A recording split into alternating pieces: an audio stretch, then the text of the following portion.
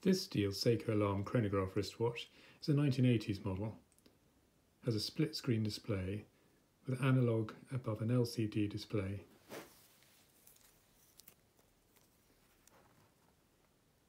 The analog time display is on a two-tone dial with applied baton indexes and Dauphine hands, and then the LCD digital display is shown beneath. The steel case has an octagonal shape with a polished bezel, plain crown to the side, satin finished case back, and the watch is also fitted to a Seiko strap and a Seiko pin buckle.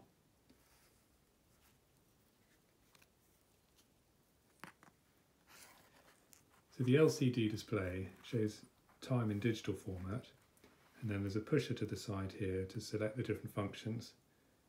Pressing once is for alarm time 1, second press in is for the alarm 2, and to actually make the alarm sound you just pull the crown out, press it in again, and then the little indicator comes up at the bottom left of the screen there for the second alarm.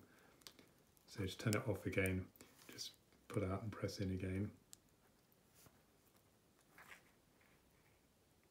The third function is for stopwatch, and it's started, stopped, and then reset via the upper pusher. Press again and you get the days of the week with the date, and again you get the month of the year again with the date. Then you're back to the normal time function. There's also a light which you can just press, which probably won't show up under these photographic lights, but that will indicate during the night. And then to adjust the time, there's a couple of settings. So if you pull out to the second setting, it allows you to move the hands. Press back in, and then if you pull out to the first setting and turn,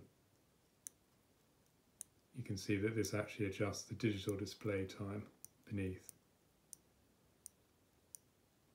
And you can use this crown in this way to also adjust the alarm setting times and also to adjust the date settings as well.